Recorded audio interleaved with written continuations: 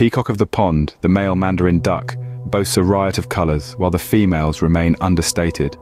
A classic tale of sexual dimorphism, a dance for attraction. Beware of baby Mandarin ducks. Nestled high in trees, these tiny daredevils take a plunge to the ground right after hatching. A thrilling first flight indeed.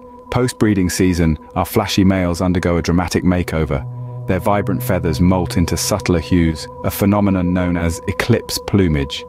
They may be divers, but Mandarin ducks have a surprising food preference: acorns.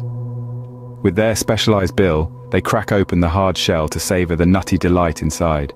And while these ducks form pair bonds, don't expect the males to play doting dads. Post-mating, it's the females who shoulder the responsibility of raising the chicks. Share your fascinating animal facts in the comments and do subscribe.